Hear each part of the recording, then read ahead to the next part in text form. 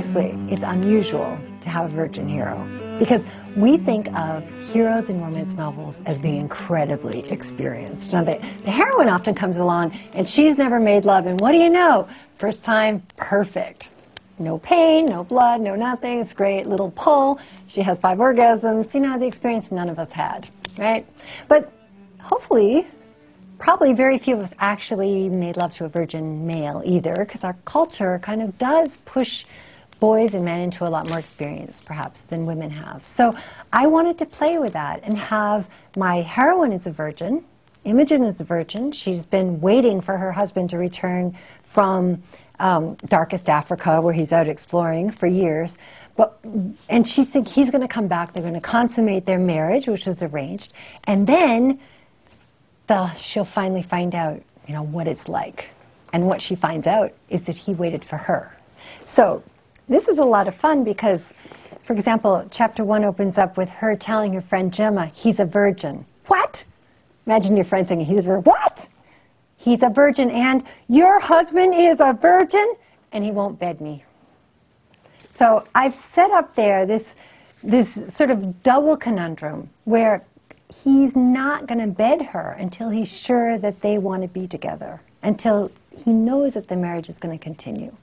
So it's not only that he's a virgin, he's also not jumping into bed with her. And of course, that for any woman is incredibly insulting. Right? We don't like that. So what she did was she sets up a plan. She's not going to let him make his own mind about what's going to happen. She's going to make sure that he doesn't have some kind of problem, for one thing. Of course, if this was your girlfriend saying, yeah, I met someone on Match.com, but he's a virgin, you'd be saying, ooh, alert, alert, alert, right? So then I get to this part in the book. Isidore nodded. She had read Tacitus on how to conduct a war and Machiavelli on how to conduct a kingdom. She could launch a campaign so overwhelming that her husband would never know what hit him.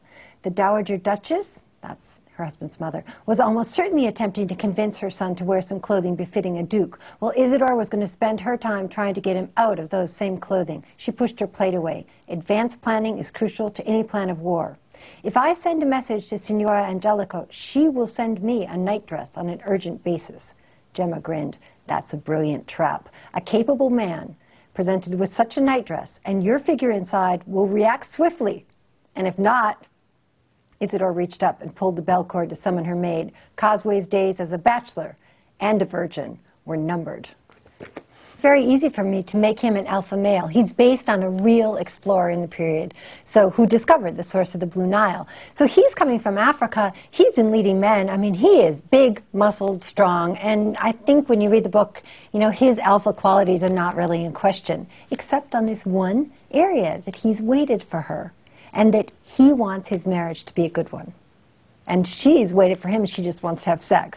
So yes, it creates a very different conundrum that I think plays out in a very fun way. And of course, let's face it, we're all women, she wins.